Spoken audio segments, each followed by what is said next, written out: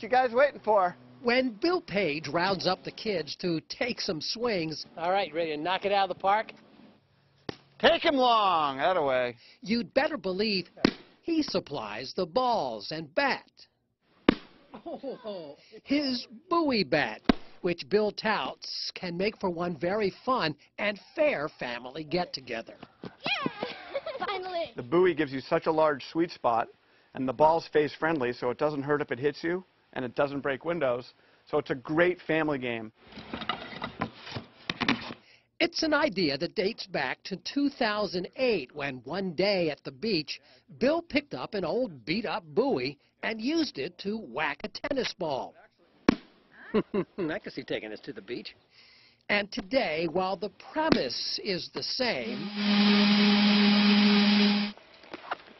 it's quite the production to ensure his bats are every bit as sturdy as they are the colorful, iconic main statement, which can have its challenges.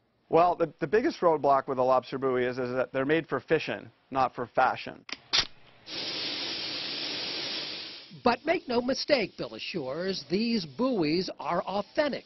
Only instead of ending up bobbing in the bay, these are designed to become bats. I buy actual new lobster buoys from a buoy manufacturer or from a commercial marine gear store, paint them up, and turn them into buoy bats. So they're the real thing. They're not something shaped like one. It's just something about buoys. Now, in his 5th year of building these handmade bats from home, Bill says he and his wife can barely keep up with filling the demand from 250 retail stores and all the internet orders.